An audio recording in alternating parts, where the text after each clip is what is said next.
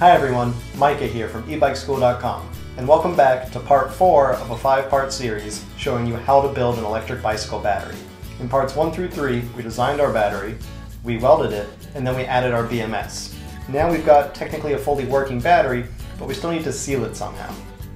Now the two most common methods of sealing a lithium battery are either using heat shrink wrap or putting it in some kind of hard case. And I'm going to do a combination of both.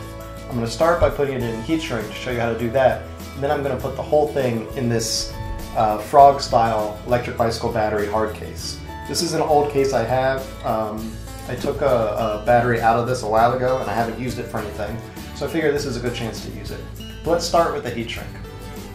Now some people like to just take their battery and put it straight in heat shrink like this, but I prefer to take a layer of foam like this 1mm thick EVA craft foam and put it around the battery first, just to give it a little more padding and protection before I put it in the heat shrink.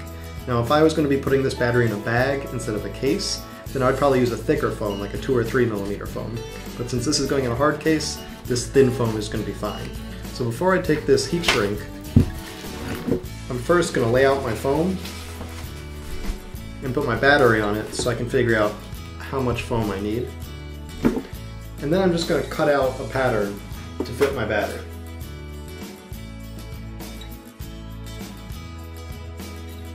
And then I'm just going to wrap my battery up, and I can use that same Kapton tape that I used before to tape the battery closed.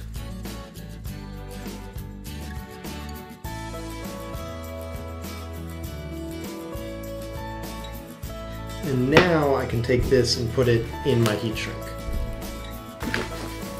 So I like to measure out a piece of heat shrink that's just about 10% or so bigger than the actual battery itself. So I'll lay this out and I'll cut it out about here. So you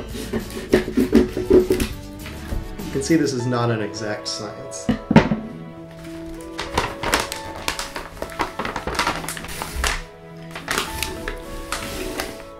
Alright, now you can see I've got a lot of extra material in here, so I'm going to cut this back a bit. This is a bit long.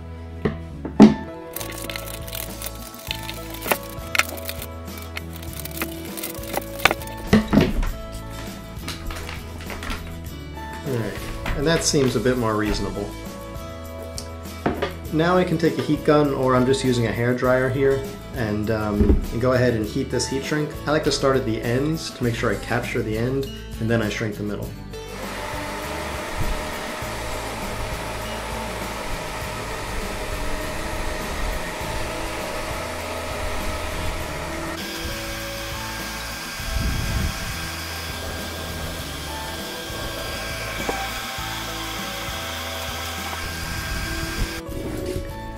Alright, and there we have it, one heat shrinked battery. Now if I was going to be using this in a bag, I would probably put one more piece of heat shrink this way, that way I'm covering up the ends too, but this is going to go inside of a plastic case, so I'm not really worried about the ends. Alright, now please don't laugh at my case. I know she looks a little old, but she'll hold. So now I've got to make a few connections here. I've got my charger connector here. I've got my, this is my charger negative connector. I've got my discharge negative connector here. And on the back side here I've got my positive discharge and my positive charger connector, which these are actually going to go together. So I'll start with the negative connections here. And let's start by putting some heat shrink on these wires. Let's do the discharge connector first here. Get the big guy out of the way. I need some bigger heat shrink than that.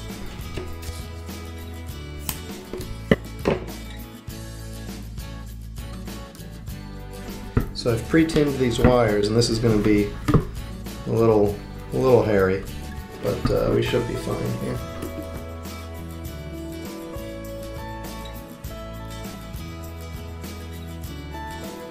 Slide that heat shrink on over there. I think that heat shrink is going to be a little big, but we'll wrap that afterwards. Next we've got our charge connector here. So let's make that connection.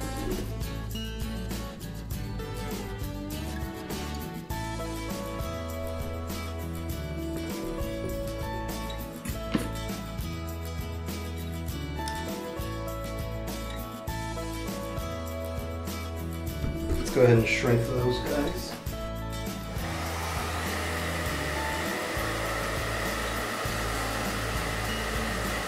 And now if we spin this around, we've got our positive connection here, which just goes to both charge and discharge. Here's the charger fuse, here's the discharge fuse. So let's see what's the best way to wire this guy in. I think if we bring it around something like this and put these guys together, I think that'll work. So let's do that.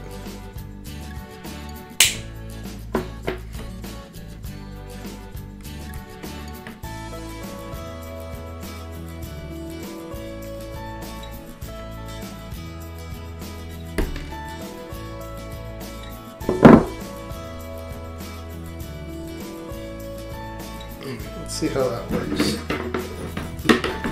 These are not going to be the best solder jobs I've ever done, I can tell you that.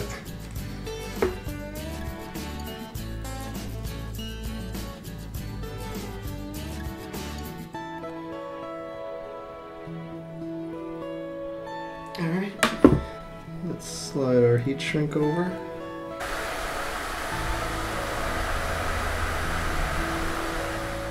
Alright.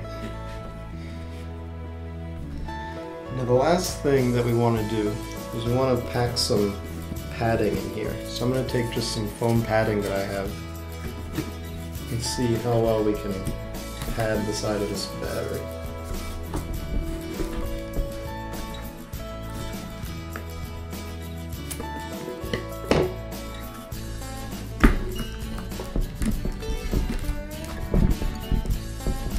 Alright, so I think that looks pretty good.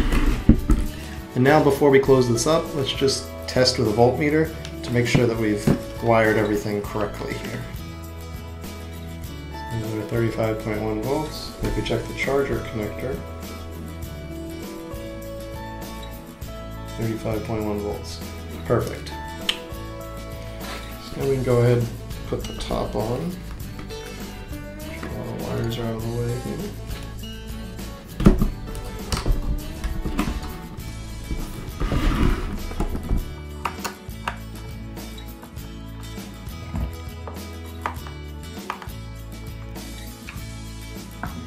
And that's all there is to it once you've closed up your battery case. Now I've got a fully functional 36 volt 14 amp hour electric bicycle battery. The last step is going to be choosing a charger, and we're going to talk about that in part 5. So stick around for part 5, and thanks for watching.